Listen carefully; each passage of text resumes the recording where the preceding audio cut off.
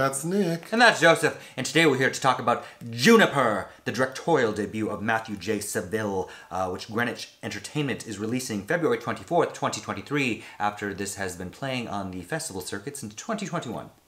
You said directorial debut? Yeah, he's an actor. He had a supporting role in something recently that we saw. But a Black Sheep, for instance. But I think this is a very personal autobiographical film from him. Okay. And it stars the immaculate Charlotte Rampling. I thought this movie was okay. I feel I have the same sentiment. Oh, okay. It's set in New Zealand in the 90s, and I would say it revolves around a young man named Sam, played by... George Ferrier from the TV series One of Us is Lying.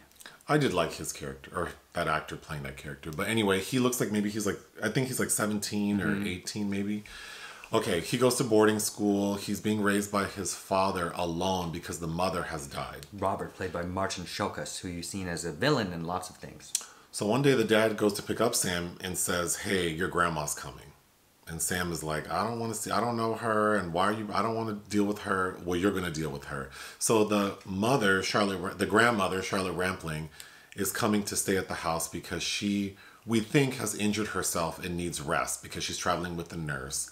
And she can't walk, her leg looks injured. Yeah, and her skin is allergic to being in a cast, so she's in kind of this old-timey apparatus. Yeah. That does not look comfortable. But basically, she's just a crotchety old drunk-ass lady. From England. They're in New Zealand. And we learn pretty quickly that Sam also has some issues, probably like relating to depression. And his mother's death. Grieving the loss of his mother.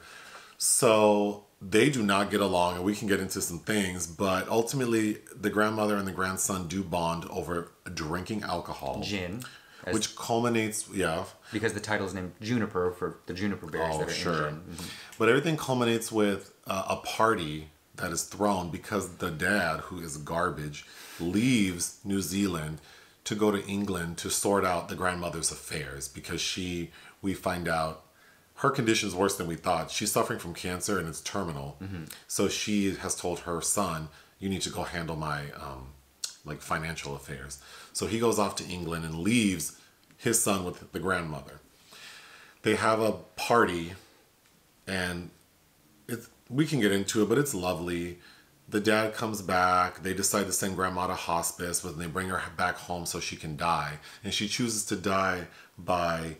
She says that she wants to see the sunrise over some hill, so they take her there. On their property, yeah. On their property, and she drinks a bottle of morphine and dies. The end. I thought it was a sweet story. Yeah, it does feel quite personal. And I think it's well acted. Mm-hmm. It's pretty dull. Like, it didn't send me anywhere, like, emotionally, because the Charlotte Rampling character seems very... settled in her decision to end her life. She's also very settled in wanting to keep her condition quiet. And then, so when she dies, I actually felt relief for her. Well, good for her that she got to choose this for herself. So it's great.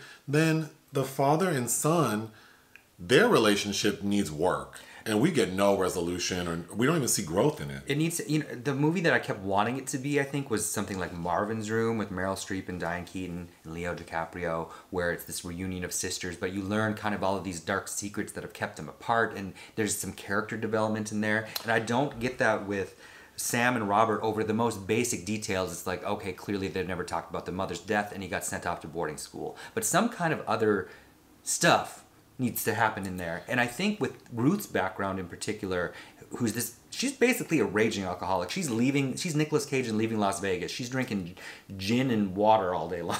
Yeah. And eating toast with anchovies on it. I agree totally, because I even think that maybe we should have seen the grandmother die sooner, and then we get a chance, that is sort of the icebreaker for this father and son or the catalyst for this father and son to start communicating and get past, all the loss they've experienced. And instead, I think we waste a little time with this nurse, played by Edith, Nurse Sarah, who's Christian, and she's trying to save the soul of Ruth. I don't need any of that. I think we waste time with that. We waste time with a funeral. This lady doesn't seem like she needed or wanted that, and it doesn't seem like the dad and the son need that. I feel like seeing them carry her lifeless body from the hill back home.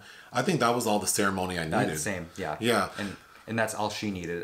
In fact, the only thing about that, her soul trying to be saved, is she gets to be bitchy with a priest. That was a fun scene. I was also disappointed that Ruth, Charlotte Rampling's character, talks about wanting to like be sexual.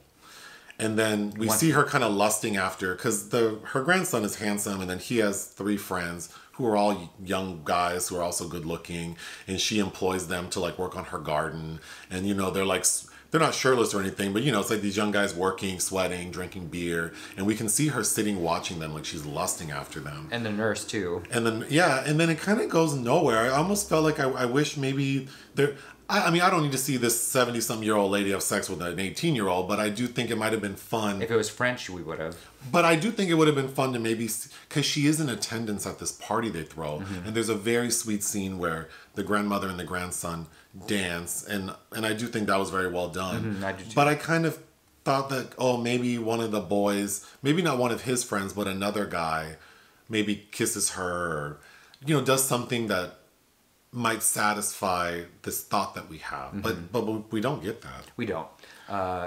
What we do get is a scene where I did gasp, where the glass? The glass throwing scene. So when the dad first leaves, Sam alone with his grandmother, he's mad, and Ruth has a bell, like a doorbell that she keeps ringing that would have driven me crazy. And it comes to a head because she wants Sam to make her gin and water, and he kind of messes it up, and she like gets super upset, and then he remakes it but puts it in a place where she can't get it because she can't walk, and she throws a glass at him but misses, and he goes, "You want another shot?" She said, "Yeah, okay, I'll stand here and you can do it." And this lady hits him in the head with a glass. She bings him right in the head.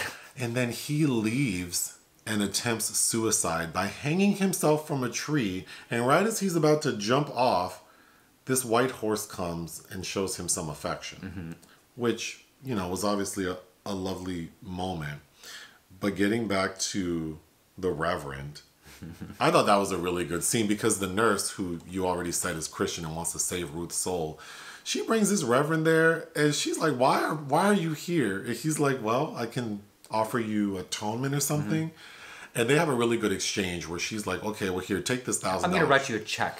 And he gets mad, like, you can pay the devil, but you can't pay. You can do deals with the devil. Yeah, you can do deals with the devil, but you can't pay to get into heaven. And she's like, okay, well, then bye. Yeah, well, she's like, well, what can you do for me? Yeah. Get out of here. But yeah, Marton Csokas really has nothing. At one point, he's in England settling the affairs, and there's a phone call with Sam, and Sam can tell he's with another woman. And then there's this oh God, it just feels so puritanical, because then the dad's like, I really have never betrayed your mother. Well, she's dead, so of course you haven't betrayed her, but you're still like out here sleeping with other ladies. And your son's having issues, clearly. You know what it kind of reminded me of too? The movie with Hugh Jackman and Anthony Hopkins. The Son? Yeah, where it's like, this kid has issues, and you are blind, deaf, and dumb. Yeah, I'm not going to deal with him. Nope. Even before the dad goes to England, he tells the son, I have to go because she being Ruth and her estate, she's the one thing keeping us from going broke. So I just thought it's very mixed messaging, like, because this dad is garbage as far as a father, and then it's also like, oh, like, that's what you think of your mother is money. And then they also have this beautiful home in New Zealand, and they're driving like a Range Rover in the 90s, so this is an expensive car. But also, like, the nurse needs help. We'll hire another nurse. How is this nurse taking this position and not been like, I can't do this alone, who's hiring Right, me? and how long do you plan to be gone that you can't get this lady help for a week instead of making your son, who clearly is disgruntled, And then the nurse leaves her post. That's how the scene with the glass happens. Because the grandmother's abusive to the nurse, so the nurse leaves. Okay, did you get paid for that day? I don't know. Again, I think it's a well-made movie, like the acting. I like how it looks. There's some really beautiful shots of like the property they're on. For a first film, I think it's just fine, and obviously based on some very personal, as I've said before, some things from the filmmaker's own life. And you netted Charlotte Rampling. Very impressive, and I think if you're a fan of hers, this is probably must-see. I do think it's interesting you mentioned that Meryl Streep, Leonardo DiCaprio movie, because what I do appreciate about this film is that I think if this were like an American film where the grandmother would have been like Meryl Streep and the son would have been like I don't know, name some young actor. I feel like it would have been one of those like where the party is vibrant and crazy. Sure. Like it's really trying to take you on this emotional roller coaster that would have just felt like manipulative. Or like egregious trauma from the past. Yes. Sure. So I do appreciate that this movie's not doing that it's keeping it simple and matter of fact. I don't need that, but you can be simple and still have character development. Sure. That gives me a portrait of these people beyond this frame that explains why things are so stagnant and estranged right now. Sure. It's a quiet movie that I thought was okay, so I would give it 2.5 out of 5. What would you give it? Same. Anything else? No. Hit the thanks button. Listen to our podcast. Bye.